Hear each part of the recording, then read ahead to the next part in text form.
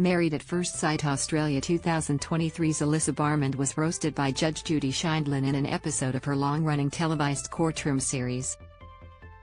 As reported in episode 252 of the So Dramatic podcast, the 80-year-old celebrity prosecutor told the newly minted MAFS star that she was annoying. Alyssa appeared on an episode of Judge Judy in 2011 and was roasted by the icon after she kept interrupting during a court case.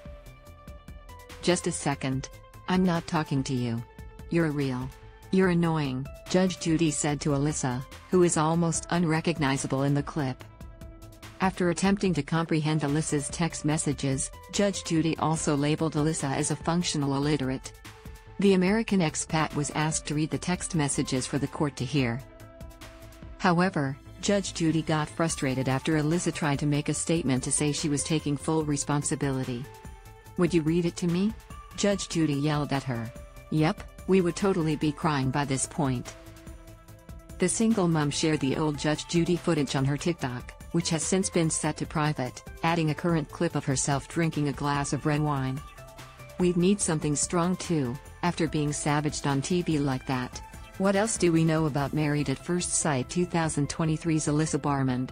Making her MAFS debut on February 2nd, Alyssa is matched with bona fide hunk Duncan James in the marriage experiment.